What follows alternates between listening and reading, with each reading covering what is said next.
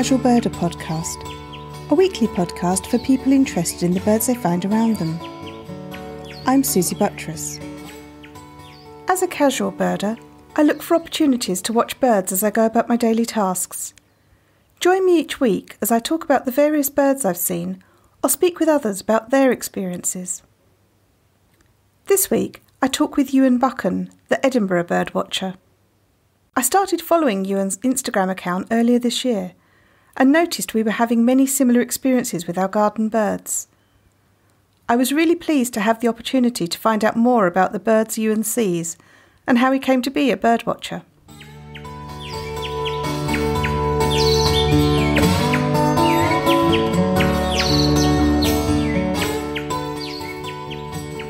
Welcome to the Casual Birder podcast, Euan. It's lovely to speak to you. It's a pleasure to be here. I found you first on Instagram, posting the photos of birds that you were seeing, and we had some similar experiences, unfortunately, with our nesting birds this year. Oh yeah, I mean, it was quite a sad thing, unfortunately, but it was quite exciting when I put the TV on and there was a great tit in the box. Oh good, they're coming back. I didn't think they were coming back. They were quite late coming back this year. So I went to work that day and I just left them to it, and when I came back home, this whole nest is getting bigger and bigger, and then a couple of weeks later I noticed an egg, and I thought, well, that's pretty good, and then all of a sudden it disappeared. I thought, where's it gone? But the parents were really good at covering the eggs, because last year we kept having a bee coming in, so, oh God, I'll put them off. Oh. But sometimes the parent would come in and pick the bee up and take it outside, but for some reason I don't know why they didn't eat the bee, but they just took it out, but the bee would keep coming in and out. But luckily I didn't get the bee to come in too much this year, but once the chicks were quite grown up, I think they were so weak they didn't try and eat the bee themselves, and then suddenly they just all died. It was really terrible. Yeah, perhaps I should have opened on this story because it was a bit tragic for both of us. But it's interesting to hear about you having a bee come into the box, because we've had that as well, and I've never been really sure whether the bees will coexist in the box. It's just one bee. Yeah. It's not like it brings a swarm with it. And they seem to be up near the roof of the box. Yeah. But you say that your great tits did actually actively take the bee out or push the bee out of the box. They didn't do it much this time, but they went away quite a long, long time. I was getting a bit worried. They did return, but they weren't as active as they were last year. I don't know why that was, but they were just looking for food. But yeah, so it was a bit of a sad outcome for both of us. But as you said, when they first start going in the box, it's really exciting to watch the nest being built and to see what effort goes into it. Yeah. When you've got your Next Box camera on, do you monitor all the time, or do you just go to it every now and then and put it through your TV? Well, sometimes just keep the TV on all day. There's nothing on TV anyway. So watch the box. Yeah, just keep it on. Yeah, and I just wonder what's happening and see all the different objects they bring in. But yeah, it's always interesting to watch them come in and out and have a wee rest, or sometimes the mum would just sit and the dad would come and feed her and disappear again. And sometimes it's quite difficult to tell which is which if they're taking in turns, but I think it's mostly the female that sits on the eggs. Yeah, I think I might be moving more towards the possibility of having a feeder camera set up with a continuous feed rather than the Nest Box one. Yeah. Because I'm too tender-hearted when it comes to the outcome. I think we've had 4 broods now over the years, 2 successful and 2 not. So I might just leave the Nest Box up and let it happen. I'll see how I feel next year. Yeah, maybe been a bad year that could be a better year next year, so fingers crossed. Yeah, no, absolutely. One of the things I wanted to ask you is how you got into bird watching and how you got into deciding to photograph the birds and share those photos online. Well, actually, I started into bugs. I was into insects and mainly ladybirds and slaters, but even though woodlice, everyone called them slaters back then, but I was always really interested in ladybirds and would go into neighbours' gardens and look at their hedges and look for ladybirds, which they were not too pleased about. And and then got so many jam jars from my grandparents, and just every time I found a ladybird, just pop them in and put leaves in and leave them, and unfortunately just let them die. Unfortunately, I was terrible at letting them go, and I was quite interested in studying them. And then when one day I just noticed Birding with Bill Oddie on the TV, and I got really interested in his enthusiasm, and my grandpa built a nest box which birds didn't actually go to. And then, but it wasn't until 2002 when I actually got into it properly.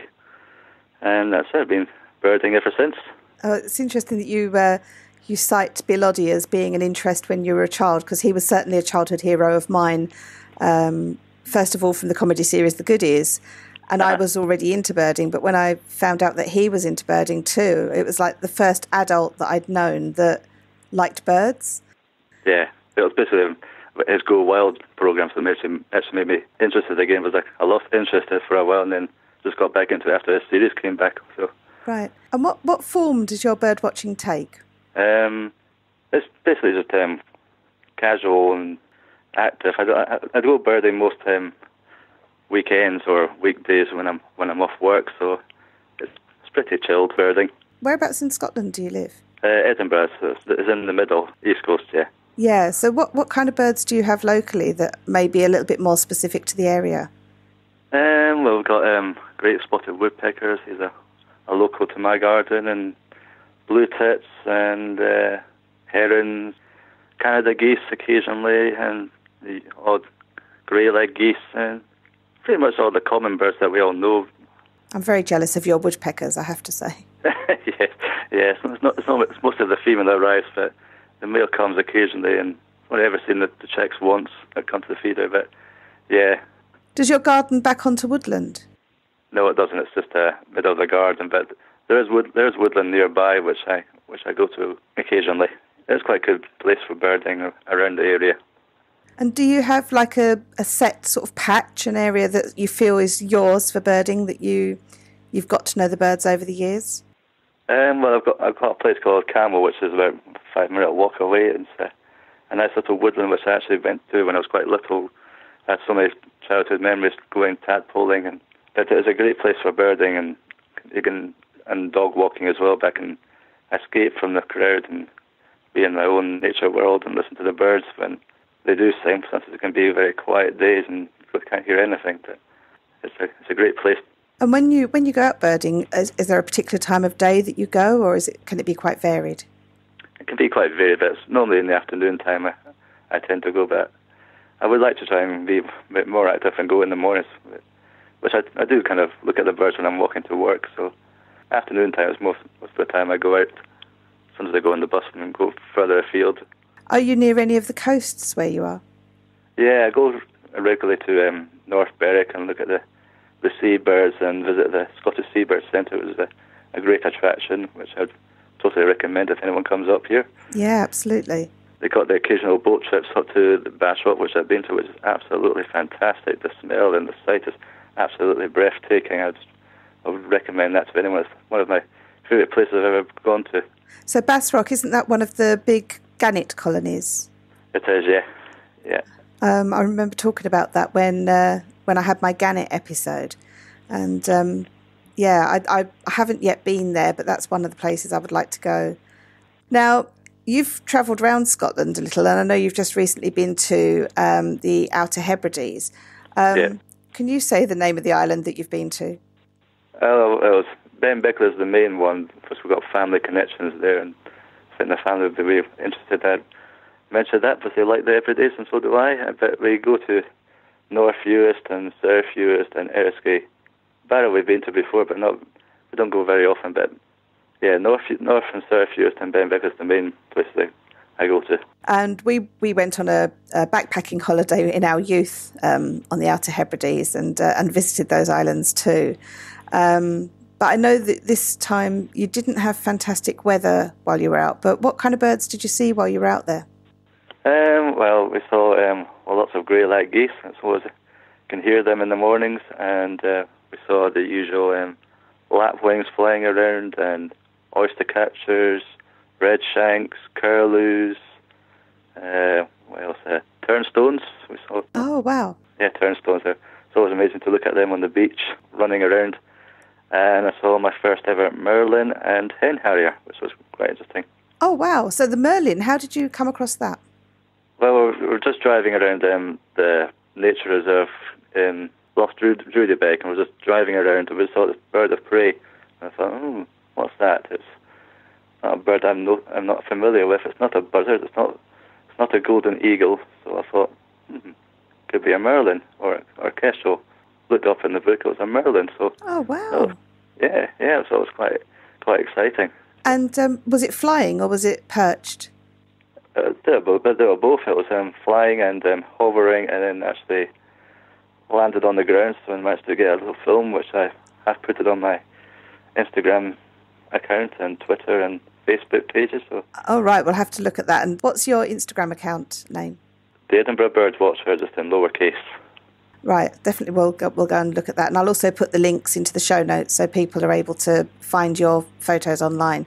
And you mentioned the hen harrier as well, which isn't very common nowadays. More a bird of moorland areas, I think. And whereabouts did you see that? It was in the fields. We were just driving back home, and then we just saw this grey bird. And I thought it was a seagull at first, and it was actually not. It was a hen harrier, so it was interesting to put it in the notebook. That's it's interesting you thought it was a seagull at first, because I saw one in LA or Monterey a couple of years ago, and it just happened that I already had my camera out because I was photographing some sea otters actually in the Moss Landing Bay, and this seagull flew past. But as it flew, I thought, because I'm trying to learn seagulls. Oh, I shouldn't say seagulls. I'm trying to learn all the different gulls. I know. Bad. I've just fallen into it myself. I can't believe it. I've just been telling people all weekend, not seagulls. I know. Herring gulls or blackback gulls or something. Exactly. Anyway, I saw this gull fly past, and there's something unusual. And because I've been trying to learn the gulls, I've been trying to photograph them. So at least if I can't identify them there, I can perhaps look at the photograph afterwards. And as it flew past me, I photographed it, and then realised as it was flying past that it was a harrier rather than a gull. And I was like, oh my gosh, it was gorgeous. And I just managed to get, I mean, it was a bit of a blurry picture, so it wasn't a fantastic picture, but it was just the fact that I'd thought it was a gull as well. So that's very interesting that they obviously have a very gull-like shape until you look a bit more closely. Well. Yeah, absolutely. So you mentioned that when you were younger, you used to watch is it Go Wild or Going Wild? Bill Oddie Goes Wild. Yeah. What would you say are your first memories of watching birds as a child? Oh, that's a difficult one. I think it was just watching a blackbird in the garden. It was quite a nice bird. And I loved the sound and the colours. It wasn't until years later I didn't realise the yellow ring around his eye was actually part of the feathers. I thought it was the full eye itself. Ah. Yeah, when I realised it doesn't blink. I love the calls. That's just like my favourite birds. That's why I have it as my logo. Oh, interesting. Yes, that's right. You have those in your garden now, do you? Yeah, we do. And there's some apples that have fallen off the tree, so I guarantee there'll be some blackbirds feeding at it later on. In terms of feeding in the garden, what kind of food do you offer the birds? I've got seeds, I've got peanuts, I've got fat balls, and the ultimate favourite, the coconut, which is a very favourite for all the birds, and especially the woodpecker. And is that just a half a coconut? It's from the RSPB, but they've got the string attached, so... yeah, because I bought some from them that was stuffed with suet. Is it the same? Yeah, it's a suet one. The same one? Yeah. Yeah, I've found those to be incredibly attractive to the birds. I got a pack of 10 of them earlier in the year, and they were, I would say, one of the most beloved foods that I'd put out. Yeah. And a close second are sunflower hearts in my garden. I find that sunflower hearts are eaten by almost all the birds that come into the garden. Do you have any specific birds going to specific feeders, or do they seem to be quite generally they'll go to any of the feeders that are around? Yeah, I've got a bush, and they've got two feeders next to each other, and they're both seeds, and they all seem to go to the smallest one, which is like a plasticky one, and they just go for it, and it's always empty within an hour after I've filled it. Wow. It's interesting. What's the style of the other feeder? Well, it's just a squirrel-proof feeder. So is it a metal one? It's a metal one, yeah, and the other one's is plastic. Excluding the coconut feed, I've got two cage feeders and just one that isn't caged. So I think they like the one without the cage, so they can go to it quickly. Yeah, isn't that interesting? Because I've had a couple of questions in the last week about people putting food out and not getting any birds to them yet. And it's interesting that some birds might also have a preference for a type of feeder as well as the food that you put in it. Yeah. I'll have to look more closely at the ones in my garden because I've got a variety of feeders out there, or I did have. I'll be putting them back out shortly. I took them down because I had some greenfinches that were very poorly, and the advice is to stop feeding for a few weeks when that happens, just so that you don't let the other birds catch the illness that the greenfinches have. You're lucky you get them. I don't really get any goldfinches anymore.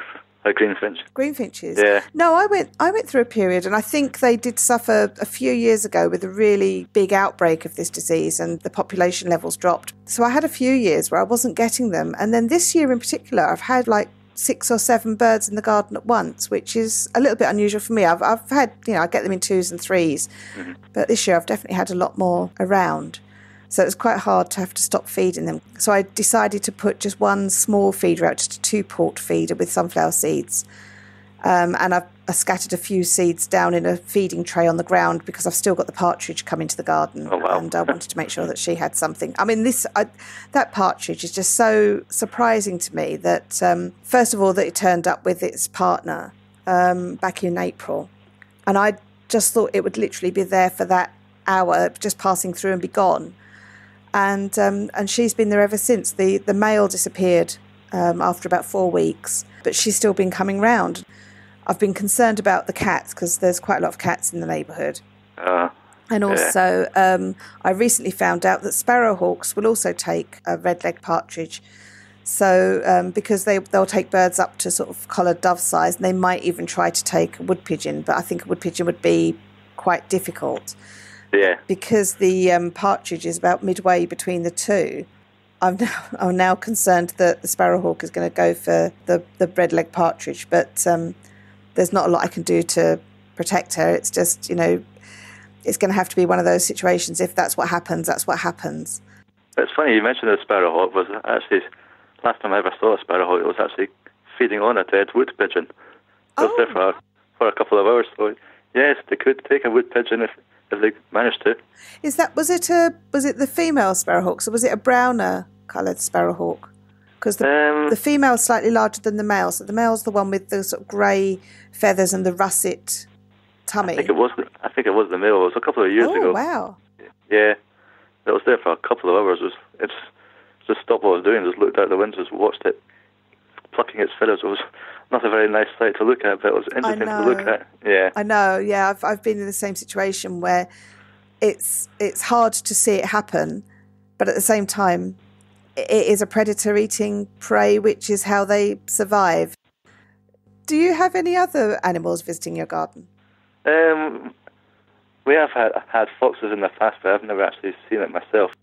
And years ago, we had a hedgehog, but that's the only hedgehog we've ever had in the garden. Oh, really? Yeah. We've got a few hedgehogs at the moment, and I'm seriously contemplating getting a hedgehog home for them to stay in over winter. Yeah.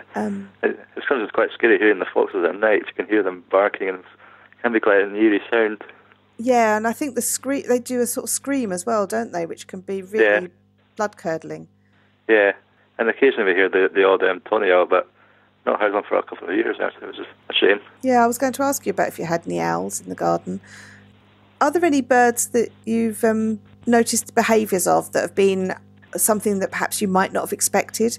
Well, when we had the beast from the east at the beginning of the year, we had a field fair in the garden, and that was quite a difficult bird to photograph at one stage as well, but it was still darting around. But it was interesting to watch it, trying to go for other birds, or maybe not go for them, but just chasing them off. It was just, as I said before, it's been a long time since I last saw a field fair, and it was quite interesting to watch them just run for other different birds. That same time was the first time I had a field fair in the garden as well. So I quickly put some apples out for them to give them some food. I guess that it was such a hard winter that if they find a food source, they're going to try and defend it against other birds so that they protect it for themselves. Have you got any birds that you absolutely would love to see that you haven't yet seen? I'd like to have more goldfinches and actually visit my garden.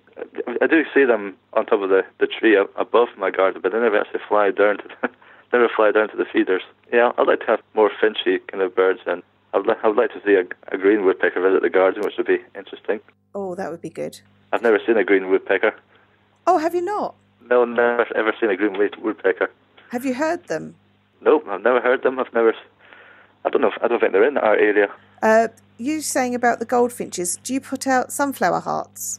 I haven't actually tried that yet. I maybe I should try and... Yeah, because in my garden, they're like the most commonly enjoyed seed, and the goldfinches are all over those. Yeah. So the fact that you've got goldfinches in the trees above your garden might be worth putting out some sunflower seeds in a small feeder just to try it out. But the hearts, Yeah. I haven't got enough trees to put another feeder in. Maybe where you've got the two seed feeders where one of them isn't used as much. Maybe try putting some sunflower hearts in one of those and see what happens. That's a good idea. Yeah, that's a good idea. I'll try that. I'd be interested to know if you get any success from that. Yeah. Knowing that you've got the goldfinches around, it's much easier to get those in the garden than to be in an area where you've not seen them at all. Yeah. And that'd be lovely because they are very colourful birds, so it's nice to see those. Yeah. It'll be nice to see the sparrowhawk as well, but I don't see that very often now. No, and they're so quick as well. But I think they patrol quite regularly when they've got a patch where they know they can get birds. Yeah, yeah. So it's possible that they're patrolling nearby, but they're just not actually stopping. We used to have a pond, but we got rid of it for a greenhouse, and we did actually get a heron actually visit it. Because we used to have fish, and I did buy one of these plastic herons, which people always think it scares off herons, but it doesn't. Is it more like attracting the heron in? Yeah, I think so, because I remember just looking out the window and I thought, my parents have bought me another plastic heron, but then it moved. Yeah, but normally you see it on my neighbour's house. They're big birds to see in an urban environment. Yes, they are. But I think they lost interest once we got rid of the fish. Yeah. Because we did actually have tadpoles at one stage. I was looking forward to watching the progress, but then they were all gone. I was, oh, no. Blooming heron. Do you think the heron ate the tadpoles as well? I think so. We didn't actually see him eat the things, but we kind of guessed that. Yeah, I suppose it makes sense. Yeah. Were there any other bird stories that you wanted to tell the listeners? Well, I can talk about the last twitch, if that would be yes, please. Yeah, but a couple of years ago, I was on Twitter and I saw people were looking for the mandarin duck. You know the mandarin duck. Yes, that was my bogey bird. But every time I went to the location to look for it, I never saw the duck. Oh. Even though I stayed for a long, long time, just there was no sighting of it. Then 1 October, someone posted that they saw it at a place called Blackford Pond, which I go to occasionally. And so I went, and boom, there it was, right in front of me. So I thought, fantastic. So had to take a couple of pictures and videos, and that was a great experience. Everyone was just feeding the usual mouths. They didn't actually pay attention to the mandarin duck, which I think was a much more impressive duck that day. It brightened up my day, I can tell you. Yeah, because they're fantastic colouring, aren't they? Yes, yeah. Do you record the sightings of birds that you see and upload it to anything like eBird or a BTO Birdwatch or anything like that? No, I don't do any of that. I just upload them on my YouTube and then just post them on my Facebook and Twitter and Instagram. I do the Garden Birdwatch. That's the only account I do in January, which is good fun. I've just joined the BTO again. What they did was sent me a pack for doing a birdwatch in the garden. So. Oh yes, I've heard of that one. Because I'm always standing there looking out at the birds anyway, so I might as well note them and pass the information back to help with the sort of citizen science aspect of it. And I'll probably keep talking about it on the show. Yeah. Have you got any bird that you've seen that is like an all-time best for you? It's always been the woodpecker. Always brightens up my day, even if it's a wet day like today. It just brightens up my day. I'm looking at the garden. Anyway, I just like looking at birds anyway. They always brighten up my day anyway, even if it's a horrible day or if I'm feeling low. I just like looking at them. In fact, even in my room, I've got a poster saying "Keep calm and keep birding." That always keeps me motivated. Yes. When I'm birding, I find it definitely gives me a moment away from like worrying about stuff that's going on generally, or, you know, just being stressed out. And I can just watch birds and just be totally relaxed watching them. Oh, absolutely. I do that as well, yes. It's just nice to get away from human company and just be on your own and be with your feathered friends. That describes it so well.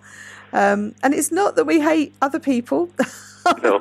but it's just there's something about being alone with the birds. Yes.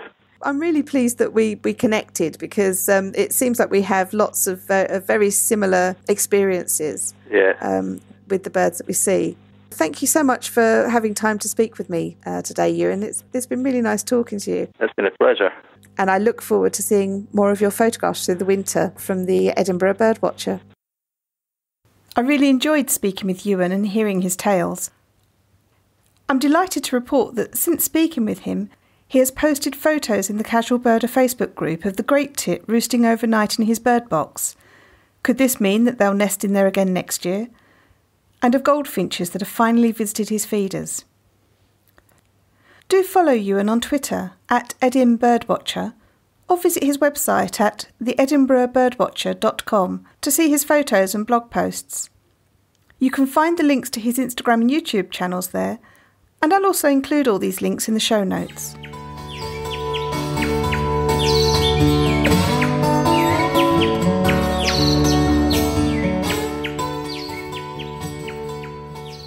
I went on several short bird walks this week, hoping to record some songs and sightings for the show. They didn't quite work out as I'd hoped, but here's one of the walks I did, and there was a little bonus at the end when I got back home. I've come out for a stroll on a sports field near where I live. The field is surrounded by bushes and trees, and so I'm having a walk around the margin just to see what birds might be around. I've tried several times this week to do a bird walk. I tried in the car park at work and in my garden. And each time I managed to pick times when, while there were some birds around, they weren't really being vocal. And so I was left just describing for you the birds with nothing much really to share with you. So I can hear some long-tailed tits nearby, a few trees over. There was a wood pigeon calling just now, and I can hear a robin in the distance. So there's a flock of about 10 long-tailed tits in that little group.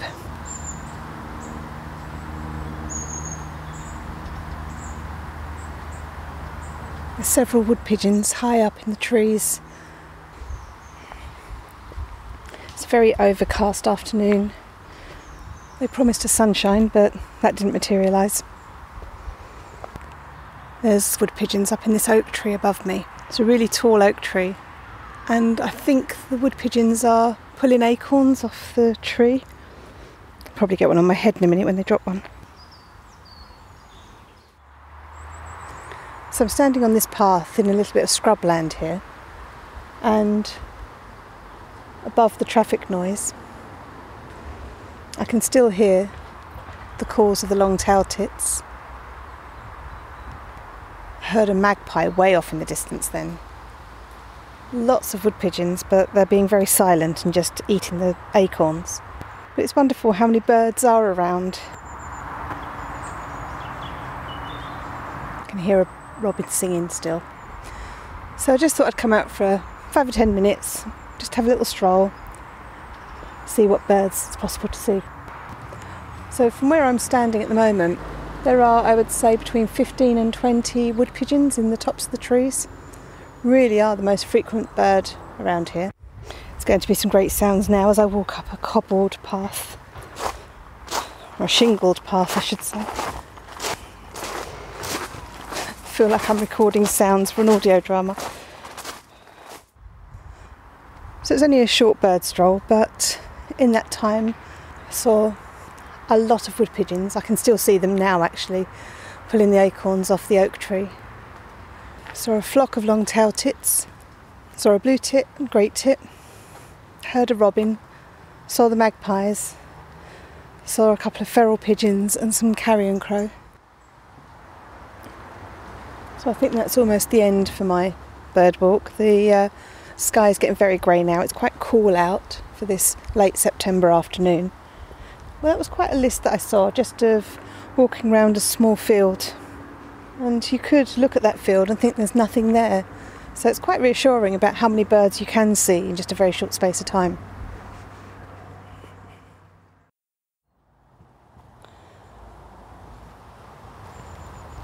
I just got home and there were lots and lots of house sparrows calling out, so I thought I'd come over and record them. It's just delightful to hear so many house sparrows together, chattering away. Always feels like they're talking about what's happened during the day and gossiping for the evening, catching up on the news. I'm very happy to hear them anyway.